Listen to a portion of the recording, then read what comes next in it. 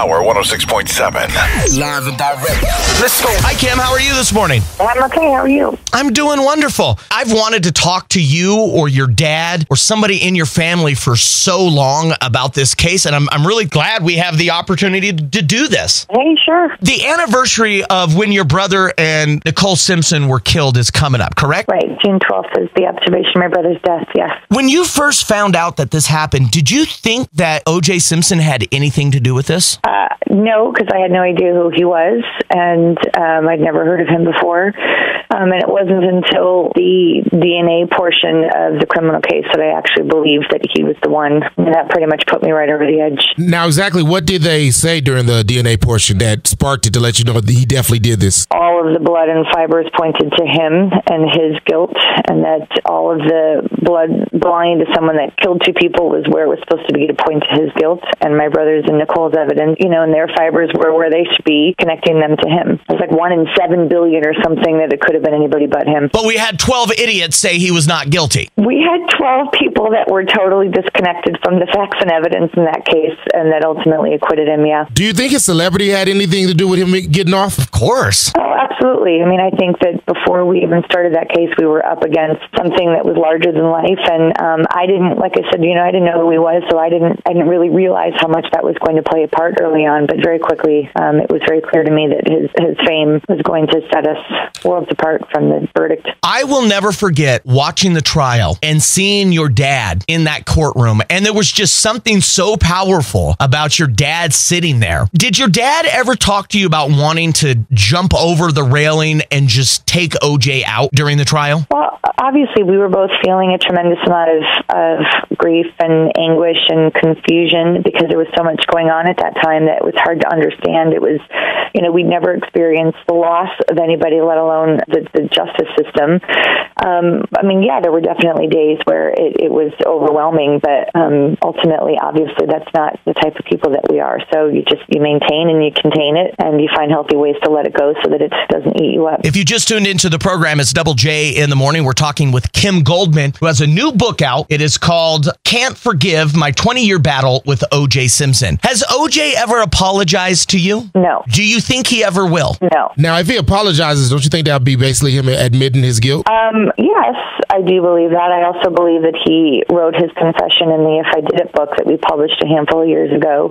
But that's, something from his mouth specifically to our family will never happen. Now, your family has tried to stop OJ like every time he's tried to make money off of this murder, whether it's through a book, movies, etc. What would you say to the people that say basically you're doing the same thing now with your book, basically trying to make money off their death? I would say that I don't believe that. I think that I wrote this book because it's cathartic and it's healthy, and it was an opportunity for me to share a story that captivated this country, but also it's about healing and overcoming and what people do in the face of adversity. And I'm proud of who I've become and all of the work that I've done in the victim advocacy world. And I wanted to share my story, and if people are upset with it, then they don't have to buy it. That's okay. Free world. When the verdict came out not guilty, you were obviously shaken, upset. What did Christopher Darden and the other prosecutors tell you and your family? What did you guys talk about? At the end of the criminal case, we all went into the DA's office and just broke down. I mean, everybody was very upset and emotional and in shock, and felt, I personally felt very disappointed and betrayed by our system. But,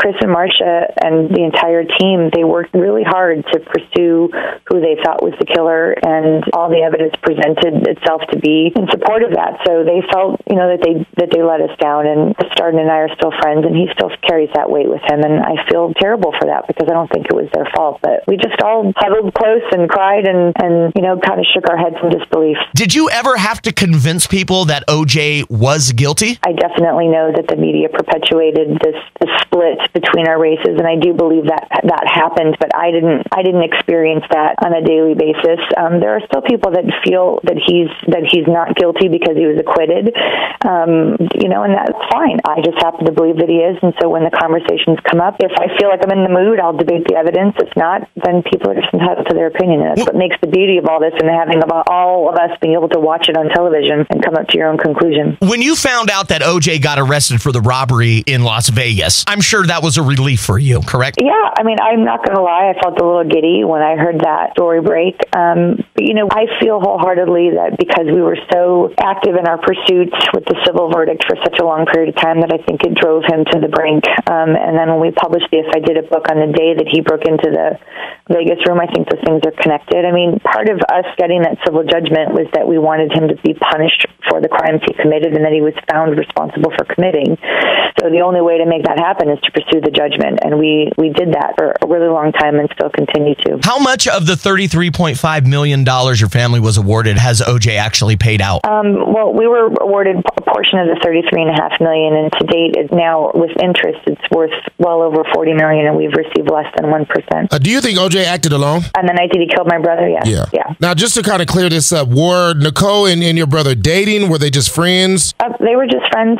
My brother had a girlfriend at the time and was going out with his buddies that night. So as far as I know and believe, that he was just there to return the glasses like the story tells. What would you say is the one thing that people don't know about your brother? My brother was an amazing human being who just, was just kind of coming into his own at that point in his life. And he was getting ready to present my father with a business plan to open up a restaurant. And he was excited at the possibility of having his own thing and having some independence. I think more than anything, my brother demonstrated who he was the night that he died. I mean, he gave his life up for another human. And to me, that's the most valiant, heroic thing that anybody can do. And I think that speaks volumes about his character. Do you think that he tried to fight OJ off? Absolutely. I mean, all the defensive wounds on his hand, dictate that. And I think he was overpowered. I mean, he was coming into somebody that was in a rage and had a weapon, and it was a small space. And I think he did the best he could. Nicole Simpson and Ronald Goldman were murdered by O.J. Simpson. June 12th will be 20 years. Ronald Goldman's sister is Kim Goldman. We're talking with her on the phone. Kim, do you hate O.J. Simpson? Yes. You despise him with every fiber of your being, don't you? Yes. I don't know how